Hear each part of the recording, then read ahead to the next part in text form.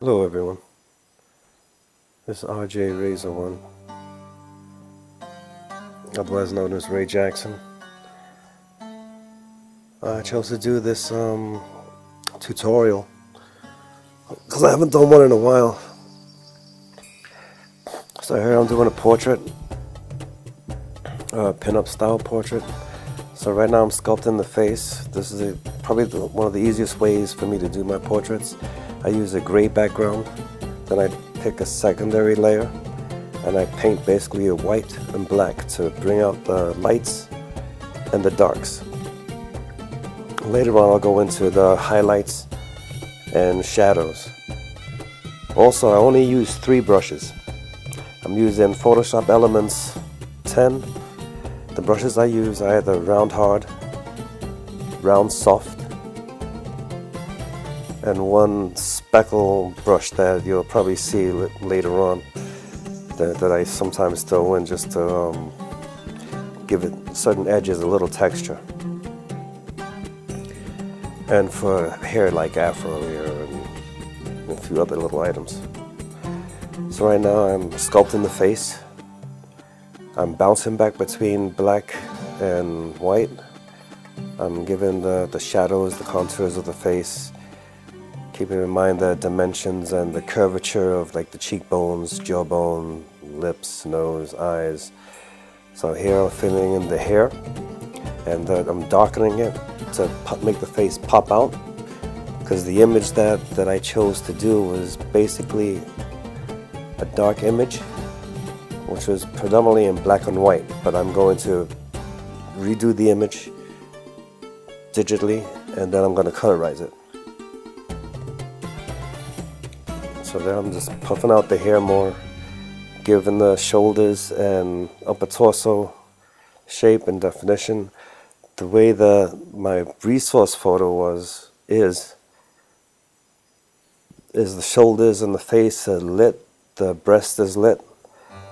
As the arms go further under the breast or closer to her body, it gets darker. So eventually the light the light fades away and it goes more into the shadows, almost to the point of a silhouette.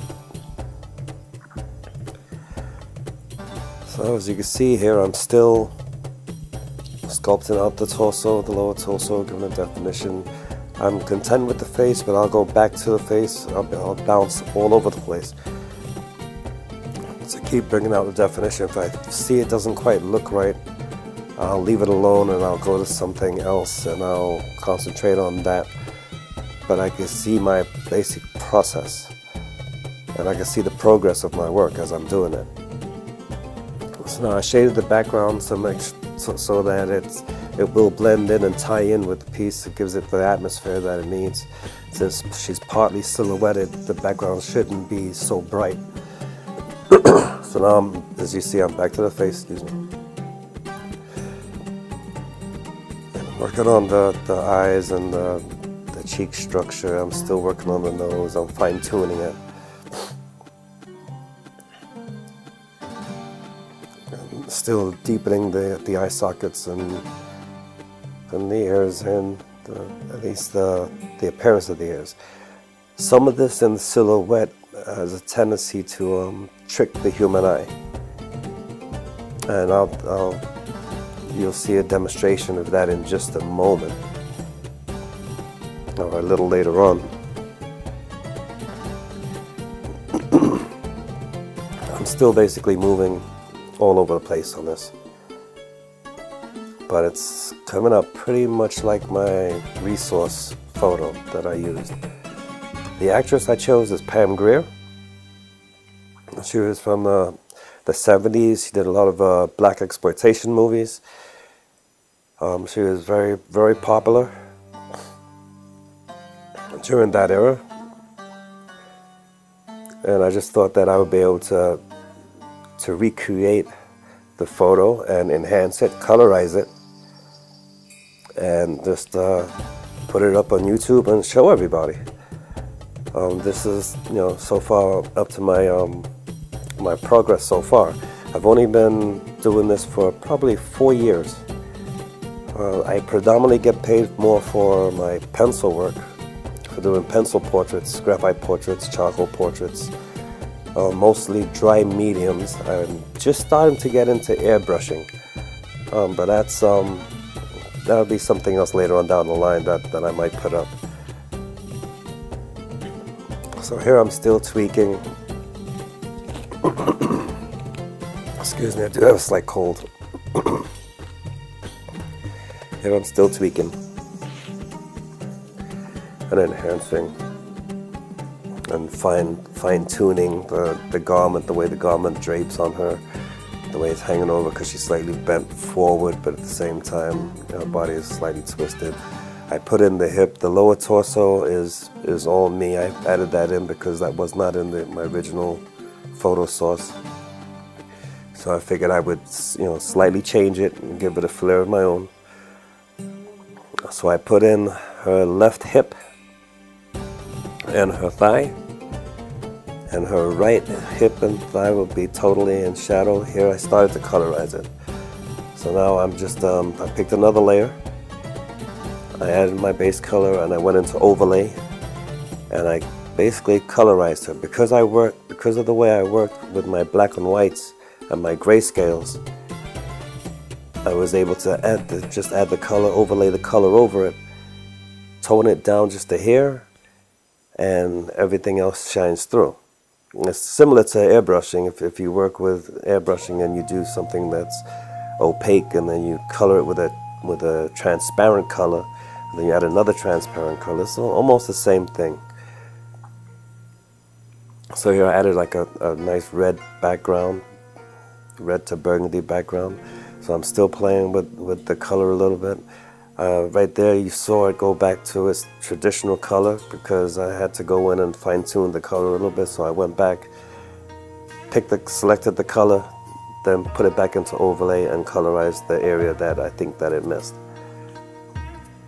So now I'm still fine-tuning. Eventually I end up collapsing this into one layer.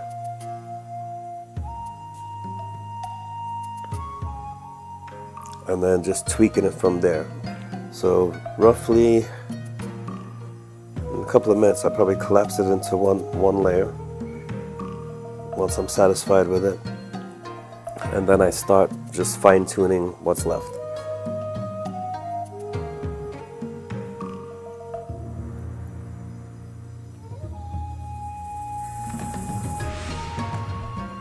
So here I'm just cleaning up the edges, working on the edge so the silhouette pops. It's not supposed to be too vibrant where everything just pops out. You're supposed to always keep getting drawn back to her face. When you look at it for a while, you'll scan the image. You look at the face, you scan the image, and your eye will gravitate back up to her face. That's my intention. Hopefully I'm getting it right. So here I already condensed it into one layer, and I'm just tweaking the colors and the edges, and I'll flip-flop it just to see if it looks decent from other angles. What I didn't do on this, I didn't flip it. I didn't mirror image it, which I probably should have in retrospect, but I didn't do that. So this is predominantly done on, I would say, 4 layers. Gray being the background layer, her sketch, the skin tone, and the color of the blouse. Okay, and the background. So it's 5 layers, and then they all get condensed, and then I fine tune and I sharpen.